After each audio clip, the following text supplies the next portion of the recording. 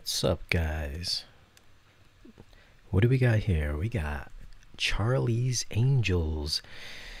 I dropped the Charlie's Angels review today for anybody that caught it. What a lovely transfer. There was a lot of awesome 4K crispiness in this movie. You might not think it, but I mean, come on. Look at the ladies. They're looking nice in these little thumbnails here, right? Well, in typical Sony fashion, it does look fantastic. A lot of the shots were fantastic looking. There were a handful of shots that didn't look fantastic looking. I think I had mentioned it. There's some very low lit scenes that were very grainy, didn't look very good. I'm not sure if you guys are familiar with like maybe using your cell phone camera at night, or if you're at a bar or something like that. How the image tends to get a little, you know, grainy looking and noisy. There's a bunch of scenes like that in this movie, which you would think for a big Sony Hollywood film, you wouldn't have that problem. But I saw that in a bunch of shots. So, and some of the aerial shots looked like they were using maybe like a drone or something like that. Like I've seen YouTube videos with better drone shots from those, like a DJI Mavic or something. Some of these aerial shots just didn't look good, or maybe they were like stock footage they dug up somewhere. But other than that, other than those few shots that I saw, I mean, this is a really quite sharp, crisp, very detailed picture. Especially the you know, the first shot of Kristen Stewart when she's outside on the balcony. I mean, the camera really gets close up on her face. I mean, you can see the little tiny pores and all that on her little cheeks, little peach fuzz around the side of her jawline. You can see the mascara; it's kind of caked on. Awesome detail, and this is on a movie with a 2K DI. The movie, on the other hand, not the best movie. I do prefer the original two. I think they only had two, like Charlie's Angels and Full Throttle. I do think those are better movies. Not that those were good movies to begin with, but they were better movies than this one. But this one, I mean, the 2020 version, there's some good action-y parts, but overall, not the best, right? You know what I mean? But yeah. Oh, and also this is Sony. It's a Sony movie, and it's IMAX enhanced. So you will get IMAX enhanced visuals. I watched a little bit of it on my Sony A9G, and I'll be honest with you, I don't. It didn't look like the image was scrubbed or anything like that.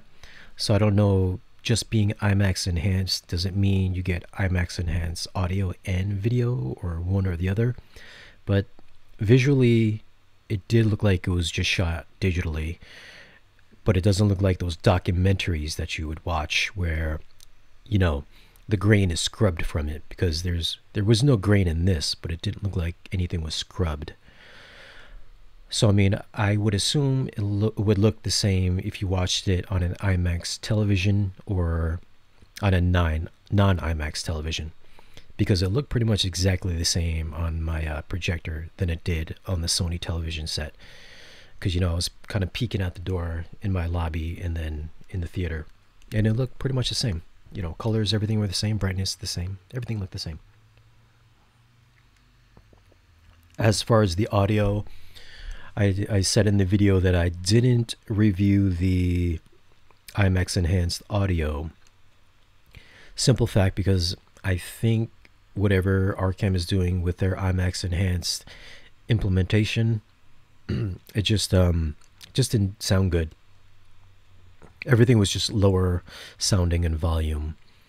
So as far as everything that I've heard, IMAX enhanced is supposed to sound pretty good, but that's not the case that I got. That's not the case that I got with this transfer. Maybe the next version I don't know what I have coming up next. That might have IMAX enhanced, but actually I have a. I'm not going to tell you what. I'm not going to tell you what processor I might have coming in the next week or so, but fingers crossed, it's going to be a good one. Very, very, very, very good one. But in the meantime, I did throw in the Emotiva XMC2 back in the audio rack. I don't think Emotiva is going to get IMAX enhanced, or maybe DTS:X Pro, even though they said the software could handle it, the processor could handle it. But you know, I guess we'll have to wait on that one. But speaking of Emotiva, they did recently drop a new firmware, which is firmware 8.1, which I had installed last night, and I gotta say, it's it does make the XMC2 a lot speedier. So just like flipping through menu items, things like that, quicker. Switching inputs are actually a little bit quicker as well. Usually, you know, I'm used to the slow switching on the projector, but you know, when I was using it on the television, it was noticeably quicker. As far as like stability, I think I've only watched. I watched Charlie's Angels and I watched Midway again. I tested a couple scenes, and you know, my normal usage on the Emotiva products, I've never had an issue with it. I know there's a lot of other folks that are having issues with it, but for my usage, everything's been, you know, fine so far. And it does sound better than the Arcam. The Arcam, you know, for the money, it's $4,500. The XMC2 is $3,000.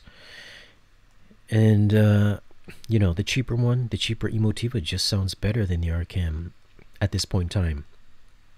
Arcam also just released a new firmware update on their processor, which is now on version 1.1, I believe. Let me just bring that up real quick.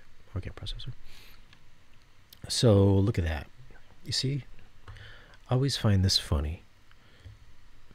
Now we're on version version 1.1. I remember this happening when I reviewed the NAD M17.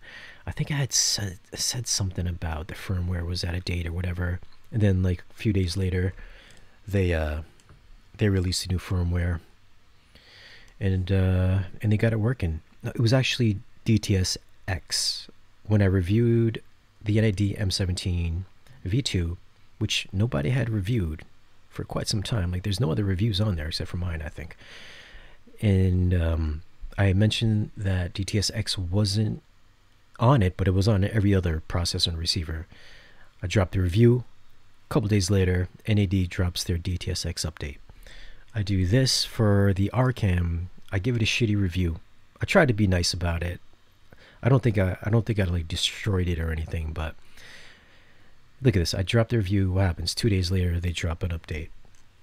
So I think, you know, if there is more vocal people out there with products like this, like Emotiva, NAD, you know, Denon Marantz, even, you know, Denon Marantz, they never seem to have issues though. Like the smaller boutique brands, if there were more vocal people that had these in their hands, and they did reviews like this rather than just always being positive about it, then I think you would see the companies move a little bit quicker to fixing bugs and issues. So I mean, I'm glad that I did the review, and then I'm glad that there's some new updates, that they just dropped this new firmware for the Arcam. And for what I'm hearing, they fixed a bunch of stuff. I heard that they fixed the IMAX. I don't know that for myself because I took it out of the rack. It's back in the box right now. But if they fixed IMAX, I think that's a good thing, because I think we're seeing more films in IMAX, and the fact that it just sounded not good, it just low on volume, that's a positive. And you know, if they can fix the other issues with Dirac, I don't know if it's so much Arcam, but I've heard that they did a few bug fixes on the Dirac software where they were fixing distances. I can't confirm that 100% because, like I said, it's back in the box. But you know, when I did the review, for whatever reason, my speakers are only about 6 or 7 or feet away from me. But when Dirac did the measurements, it put it out like 24 feet from where I was sitting, which is clearly wrong. Like I said, I'm only sitting 6 feet away from it, and my room isn't even 24 feet. It's like half that. So the fact that it screwed up the measurements so badly, not a good look, especially for $4,500 product.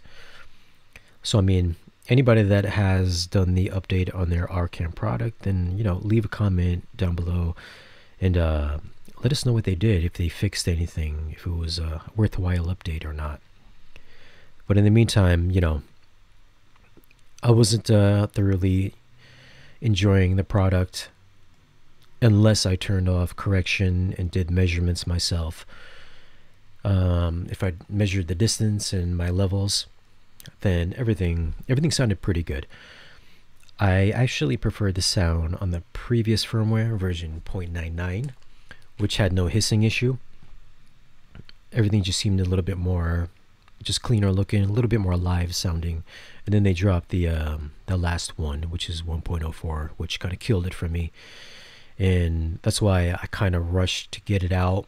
Well, I don't want to say I rushed to get it out, but I wanted to get it done because, doing these 4K reviews, which I haven't done a lot of, I felt that I wasn't kind of giving the best, I could really trust the Arcam for watching movies just because it wasn't working, perfectly like the Emotiva was or anything that else that I had in there.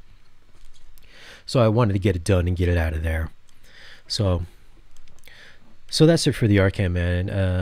It's a shame. It's a nice piece. It's kind of an ugly piece, not quite as ugly as the Monoprice. For all those guys that are asking me if I'm going to review the Monoprice, I did reach out to them. They are not 100% certain on their firmware update, so I guess to their standards it's not working 100%, where they're going to trust to give it to reviewers, and then reviewers are going to give it a bad review, kind of like this Arcam. But he did email me back and he wanted to give it to me for about a week or two. I was still waiting on that. Obviously nothing came out, and so right now, I really have no interest in it. But I guess if there's like a huge interest in the community here, then maybe I'll try to get it in. I know there's a bunch of other reviewers that are in line to get it in their hands, so I'm sure besides me, you're gonna see a bunch of other guys talking about it. But honestly, I mean, I'm the kind of guy that thinks if it's something that I don't want to own, then I really wouldn't want to review it. Like I said, I don't think it's I'm sure it's a great piece. I think it's made by ATI, so I'm sure it's a great sounding piece, if it works properly. But I mean, if I want to own something, like I said, it's got to look good. If it doesn't look good in my audio rack, then I don't want to own it, then I don't want to talk about it, because then I have no passion to talk about it. So like, what's the point? But in the meantime, we'll see what's up with that. I do have the XMC2 back in my rack, so I've been testing that out. The newest firmware, like I said, is 1.8. So far so good. I haven't had any issues with it. Like I said, no issues with the previous firmware, at least for me. I don't use it with a television set like a lot of users do, with like eARC and all that stuff, so I don't really notice. I don't notice that kind of stuff. My processor and review usage is usually pretty basic. It's just projector, 4K Blu-ray player, and maybe like Apple TV, Roku. That's about it though. So be on the lookout for that review. I have been holding off doing the review on the Emotiva products just because I would like to talk about it when it gets room correction. So I have no idea when that's going to come. I've been told many times that it's supposed to be soon. That was like what, like a month and a half ago, maybe 2 months now. You know, I still have the RMC1. I still have that here, back here in the room, XMC2. So I guess we'll have to wait and see. You know, I don't know if it's the chipset that they're using. I think the chipsets that they're using are kind of the same across the board with all these manufacturers. Emotiva, Arcam Audio Control, JBL, Monoprice. I believe they're using the same chipset. I mean, somebody correct me if I'm wrong. So that might be why we're seeing a lot of, you know, bugs and things of that sort, kind of delaying room correction updates and buggy behavior and stability issues. So it could be just the chipset that they're using, which, you know, it kind of makes sense because they're all having kind of the same issues, unfortunately.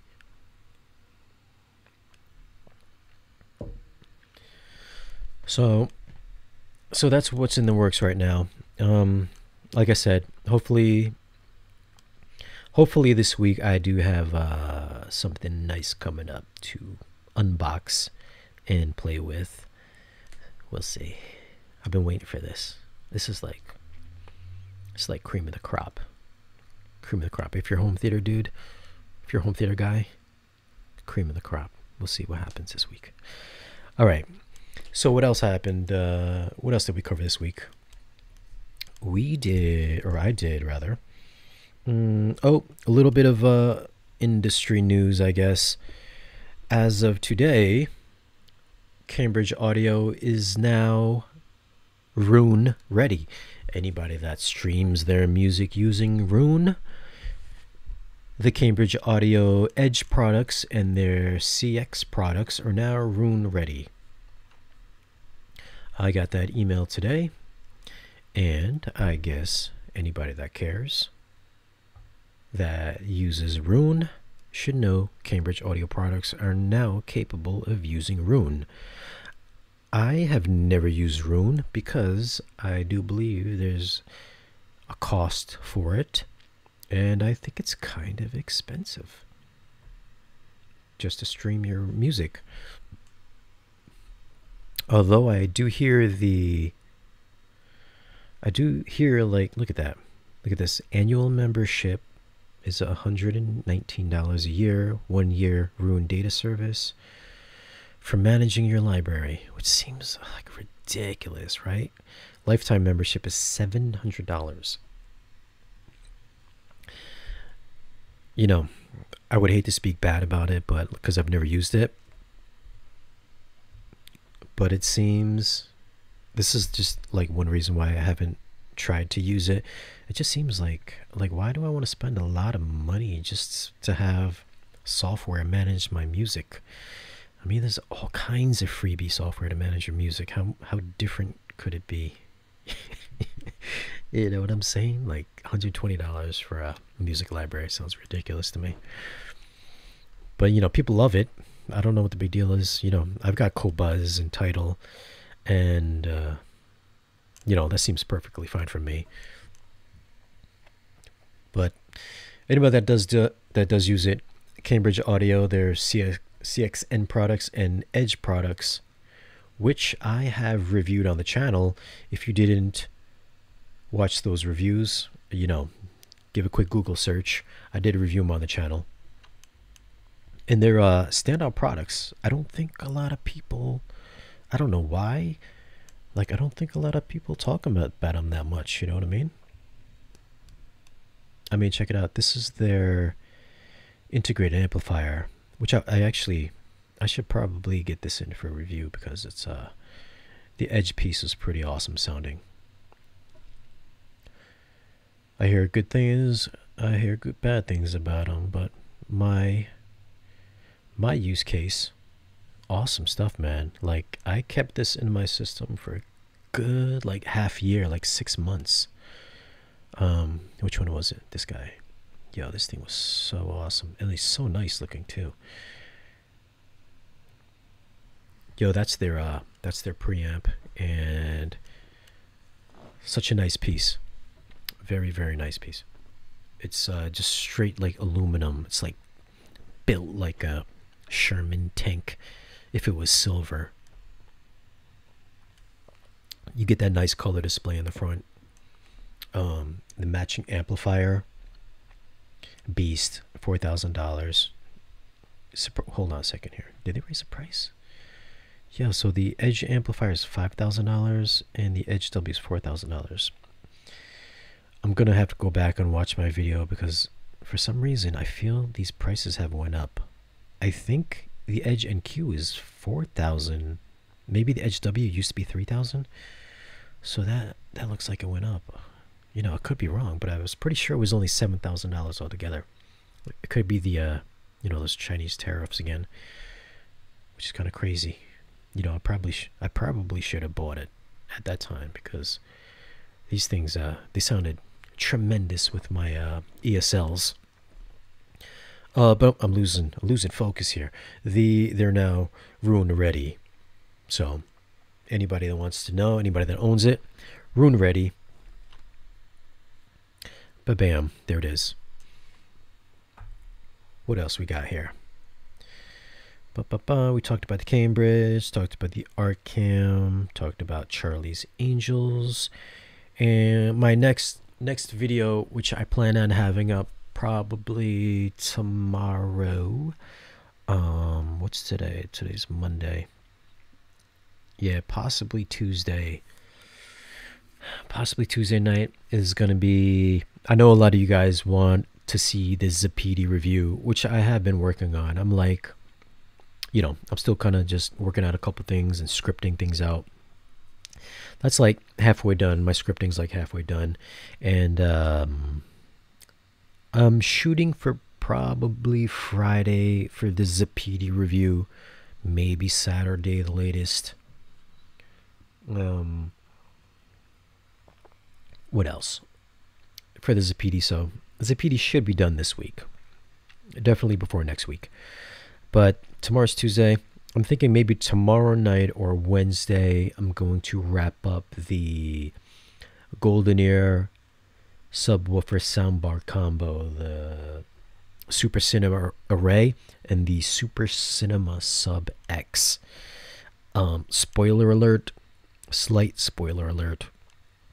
The Super Sub X, the Super Sub, which is a little baby, little tiny baby subwoofer. You know, this guy right here. Look at this. I don't know if you guys saw the unboxing. I did the unboxing a couple days ago, but this guy, man, this little baby subwoofer, the Super Sub X with dual 8-inch drivers in it, 10-inch passive radiator, 9.5-inch passive radiator, 1400 watt Class D amp, little baby. It's like the size of my laptop. All right, I'm just exaggerating. It's not the size of the laptop. It's a little bigger than that. But damn, yo, this thing is insane sounding for a little baby subwoofer. How can they get that much bass out of a little tiny cube? It was crazy. That's all I'm gonna say about that. That's all I gotta say. I don't get it, but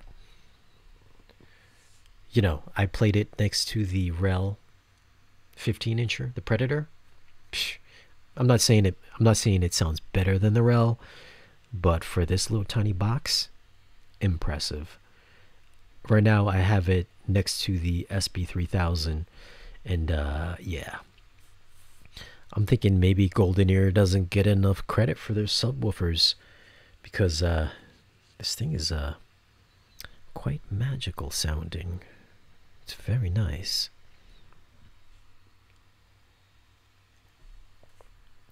So that should be done tomorrow, or tomorrow night, maybe Wednesday.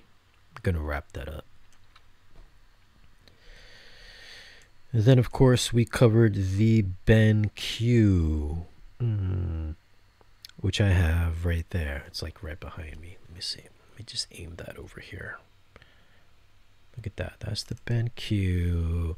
Shout out to BenQ for sending that over to me to review. There it is, the BenQ. This was another one, man. This was another video that I think, you know, I didn't make a big deal of it in the review, but for whatever reason, you know, I spoke about how the HDR worked, and that when you would switch over to HDR and to any one of their HDR modes, whether it be display, game, or cinema, it would start off really bright, and then like two or 3 seconds later, the display would just kind of dim down, which didn't make any sense to me because I've never seen any kind of display do that before. It's like you switch it over and it's not supposed to dim down. Like, I get there's a sensor on the front for their brightness intelligence plus type of thing, which is like a lot of the TVs have.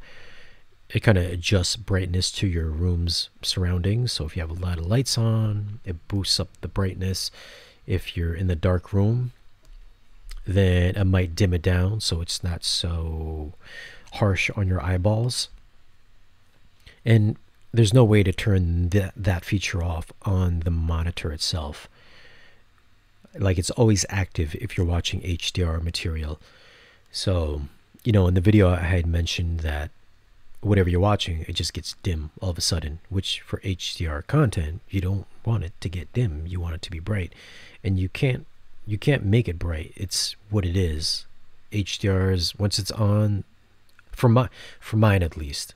I think mine might be defective. They're going to send me another one just because I guess they felt bad that it was defective. Because I've watched, geez, you know, before I uploaded my I uploaded the video, I think I watched like 6 or 7 other reviews on the same monitor just to be sure that I wasn't you know, losing my mind. And nobody had mentioned anything about it, so I guess that my BenQ monitor is defective. So they're actually going to send me out a new one because they noticed the issue. Maybe I noticed it, nobody else is noticing it because they got a free monitor. They just don't want to say nothing about it. But listen, if it don't work right, it don't work right. So I told them, shit don't work right. So thanks BenQ for sending me another one. Hopefully this is defective. You know, honestly, this is my second one. The first one that I had was cracked out of the box. this one it seems like the HDR is broken. So now they're sending me another one. So thank you BenQ for, you know, being on the ball and taking care of this. But I think that's it, man. I think that's all that I covered this week. Like I said, I've got the Golden Ear review coming up during the week. Probably tomorrow I'm shooting for. Tomorrow night I'm shooting for. I have everything pretty much done. It's all scripted out. Scripted out everything that I needed to do. And then I just got to throw in a lot of B-roll.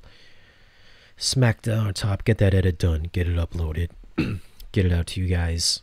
You know, all the soundbar guys out there. Not a lot of videos on the Golden Ear Super Cinema soundbar. Or even the subwoofer. Like, I don't get it. These are really good products.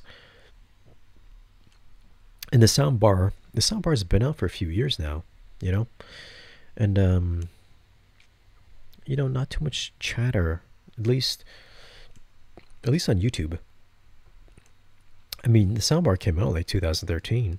You know, you think after like 6 years, no, sorry, 7 years, there'd be a little bit more, you know, video coverage, but there just isn't. And especially the subwoofer, man. You know, I don't want to talk too much about the subwoofer, but very impressed with it. They're a little expensive, I get it. You know, for the same price you can get a Samsung or LG soundbar, you know, with Dolby Atmos and all that stuff, which is cool. But this is kind of the Golden Ear is kind of on a different level. It's from like an like an audiophile brand rather than a mass consumer brand. So you should definitely expect a different level of sound quality when you're getting something that's not so mass market produced from your big consumer electronics companies. But I think I mentioned on the last stream that I do have this guy in. I do have this in right now. I have not taken it out of the box. It's still sitting in the hallway. So I've got that. I'll probably throw an unboxing up maybe next week. So I'm kind of excited to check that out. This might be it just sounds like it might be like the budget king. I get it. It came out 2014 and there's not too much, same thing with Golden Ear. Not too much chatter on this. On the Sue Research VTF-15H Mark II. I've heard nothing but good stuff about it. I mean, check it out, man. It goes down to 16 hertz. Yo, that's killer. This is only a $850 subwoofer, and it goes down to 16 hertz. It's a 15-incher, 2,000 watt amp. Pretty sick. I mean, it's got XLR too. I mean, come on. I get it. It came out in 2014. I think maybe, it's not like I never heard of these subwoofers before. I think they started off maybe around the SVS time, and like SVS just kind of blew up, and Sue Research just never, I feel like they never just kind of caught on. And there's, like I said, there's not much on these subwoofers either, like legit videos on YouTube to check out. I mean, I think there's a lot of like written reviews to check out. But, like Sound and Vision, there you go. Sound and Vision did a review on it. But again, man, not a lot of stuff to check out on YouTube. I mean, how many people read Sound and Vision nowadays, or Stereophile, or Home Theater Mag? Everybody, you don't want to spend the extra money from paper. And come on, you don't want to add to the landfill of paper, you know what I'm saying? Like, people are on YouTube nowadays. I wish more companies reached out to YouTubers to get their products in our hands to talk about them, because I feel, a lot of people rely on YouTube for these video reviews. So I'm glad that they're sending this out to me to check out. I think there might be like 1 or 2 videos from like actual YouTube reviewers that spoke about it, but other than that, nothing really about the subwoofer, and it does look very impressive for $850.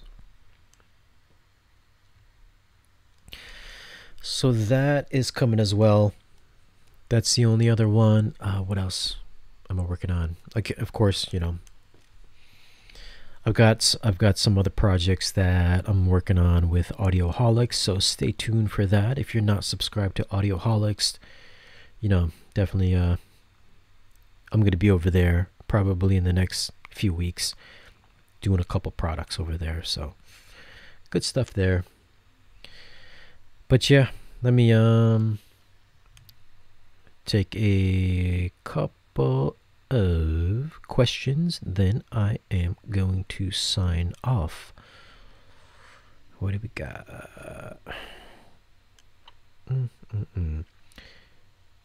Can we replay these live streams after you air them live? Yeah, usually I post them online. Sometimes I don't. I'm not gonna lie. Sometimes I do the live streams and I go and watch them back, and then I feel that I'm getting bored watching myself, so I don't post them. So it's like, if you want to watch them, yo, you gotta catch them live. Tristan Jones in here. Do you think it was so sharp and detailed because of the new projector you are watching it on? Nope. It looked just as sharp. I'm assuming we're talking about Charlie's Angels. No, it looked just as good on the Sony Charlie's Angels. That is. Don't get me wrong. There's some good parts in Charlie's Angels. You know, I guess if you just like, you know, if you like mindless fun. Mindless fun? Was it even fun? I don't even know if it was fun, but there was a couple of fun parts. Not gonna lie, you know, Kristen Stewart was looking. She was looking alright in the movie. She was looking alright. So I didn't mind that so much. Wait, I'm sure John Wick can kill all three of them with a pencil. If John Wick is killing 3 girls with a pencil, I'm sure the Joker could kill John Wick with a pencil. What else we got here? BenQ for the win. Hell no. No. What else we got here? Randy McMinn, Audio Control Maestro M9 will be my next theater purchase. You know, I've been in talks with Audio Control, and we're talking about the 7 and 9, but it seems, since, you know, I think it would be maybe a little foreshadowing that perhaps JBL and Audio Control haven't released their products because Arcam has been so, you know, bug-ridden, problem-ridden. I'm thinking that's why we haven't seen the new JBLs or the Audio Controls.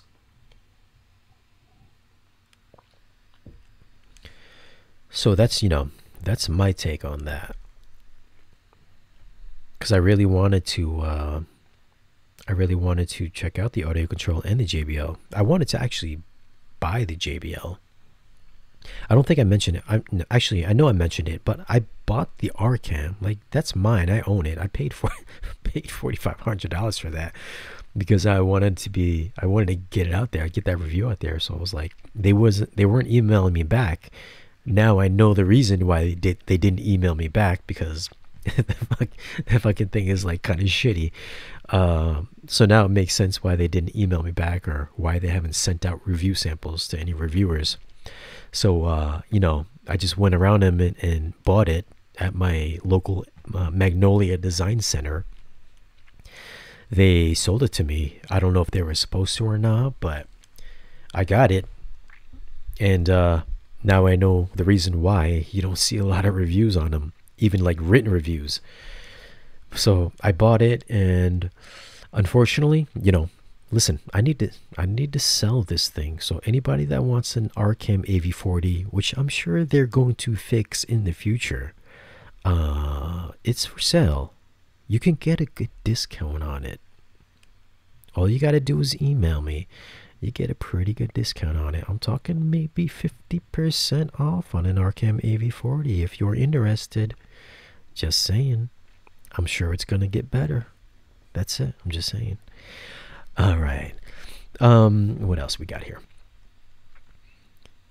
Lost Beans 97. I hope we get an IMAX Enhanced re-release for Spider-Man Far From Home, because I'll definitely double dip on it. You know, I thought about getting IMAX on Fandango because it is IMAX Enhanced, right? Because I had the Arcam, but seeing how Arcam has failed me, I can't buy it on Fandango and do a review. So, sorry. Oh, what else we got here?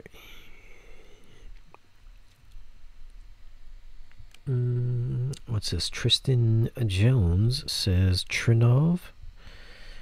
Oh, Trinov is very expensive.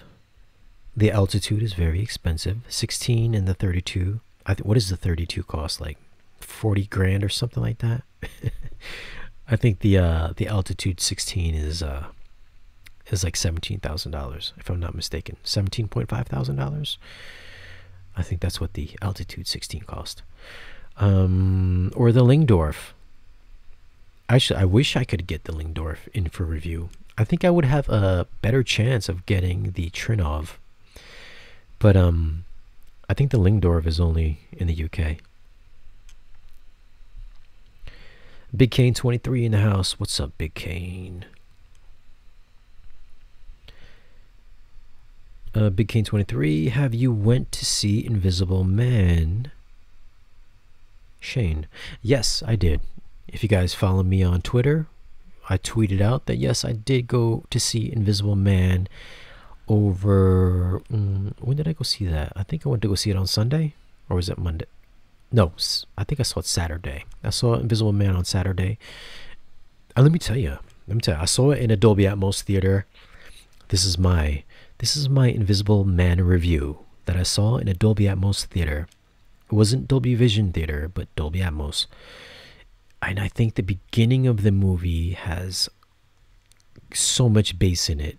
There are these huge bass notes that just kind of drop during the beginning of the movie. Insane. I felt that it was bottoming out the subwoofers at the theater. Like, it was so strong. The only thing I thought was, this is going to sound awesome at home in about a month and a half when they release it on digital. So I can't wait to rewatch it again, because I think the Atmos is going to be pretty good.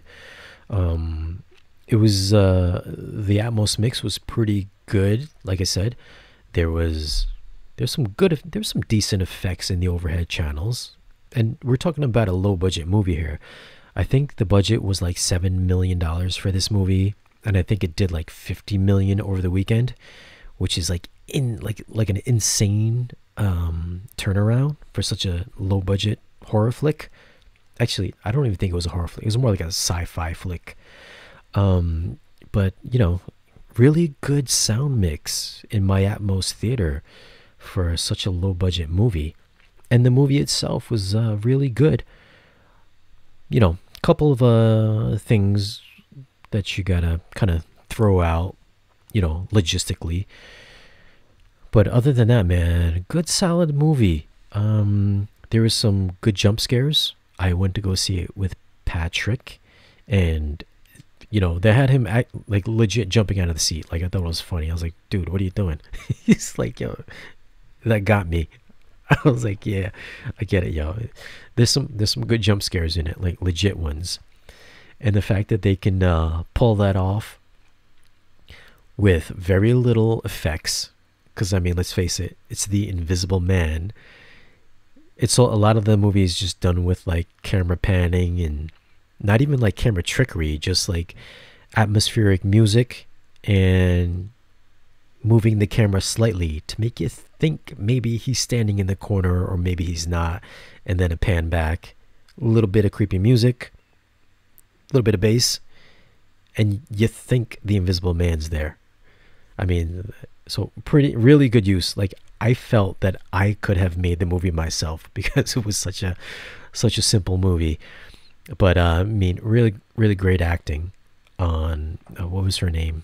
I don't know her name. The chick from Mad Men. Good acting, and I like to think there's a little twist at the end, a little bit of a Shyamalan-ism at the end there. Definitely worth a watch.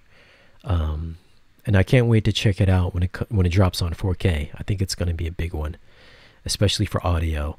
I think the audio is going to be, I think it's going to be like A Quiet Place, you know, levels, where not a lot of crazy, insane, you know, sound effects, just real atmosphere.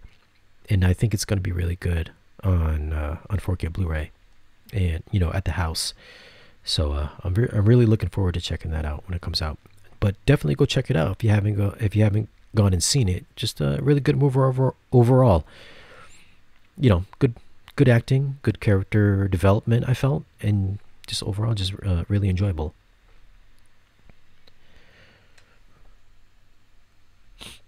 What else we got here?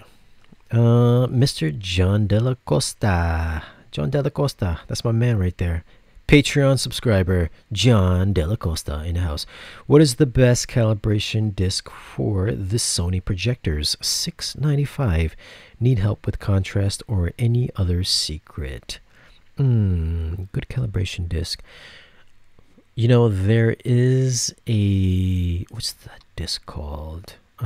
Spears, I think it's the Spears and Munsell disc you can pick up. I don't know if you can pick that up on Amazon or not, but let's take a gander and see what we have here. Spears and, let me just type that in here. I think you're gonna have to get that directly from them, if I'm not mistaken. But this is a good disc that you can check out, and there's you know, 4K HDR. There it is, right there. Check it out. So you can use that to you know, if you want to calibrate it at your house the best that you can, I would check that out. Listen, if you don't want to buy it from this website, I would say, you know, yo, call up our guy Robert at Value Electronics.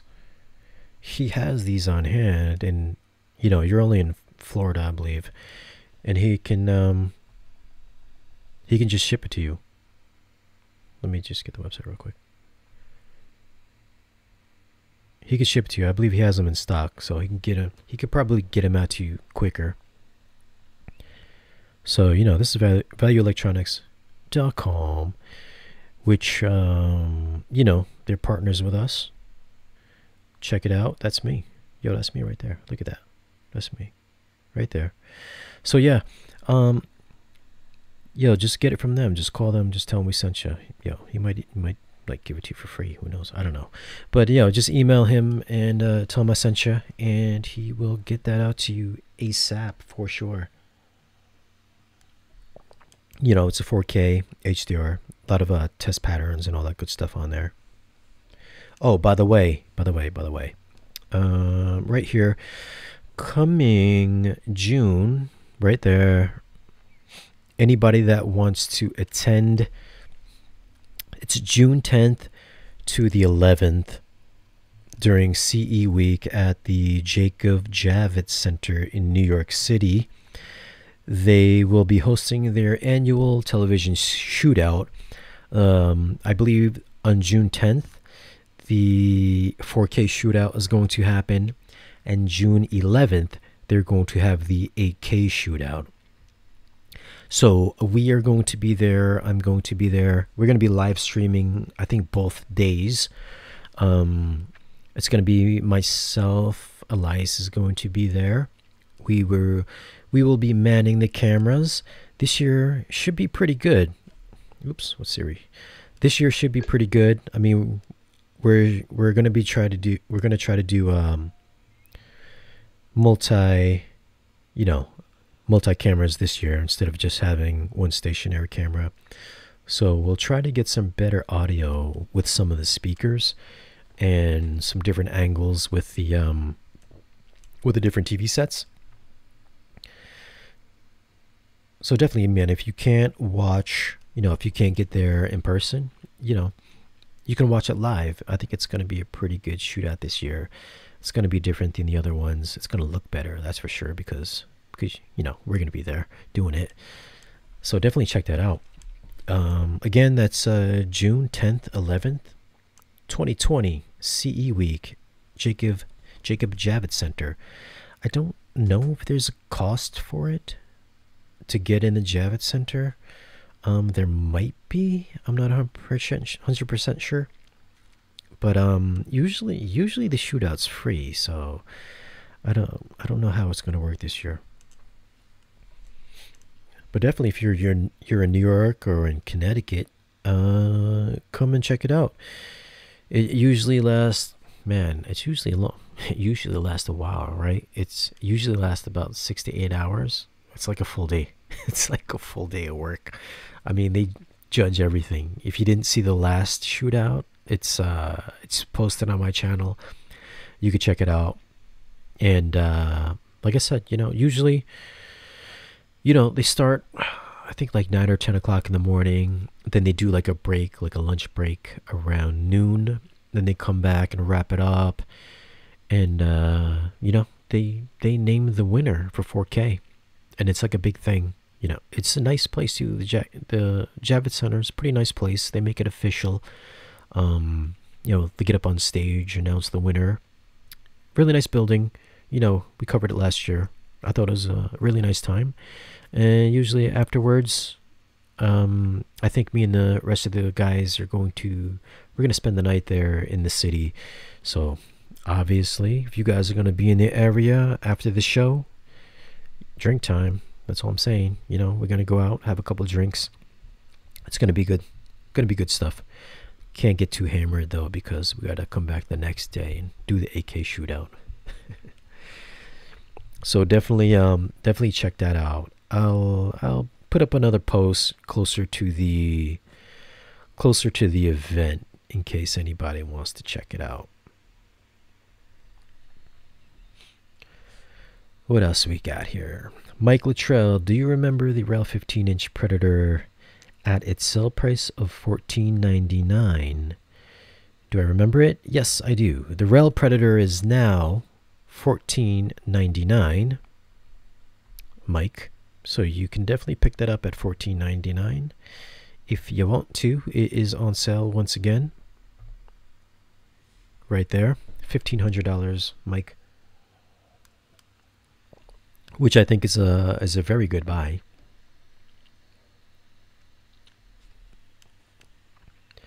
If you didn't watch my review, definitely check it out. It's up on the channel. You know, I spoke about how good I liked it and how well it did against the smaller SB3000, and I thought it just kind of was the next level, especially for such a big sub with a large driver in it.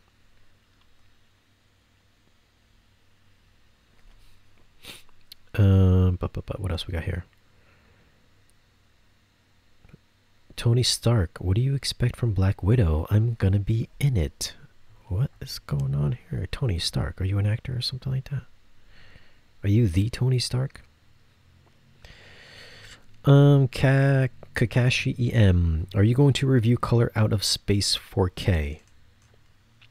I am not going to review Color Out of Space 4K. I have not seen it, but I have the feeling if Nicolas Cage is in it, it's probably not going to be good.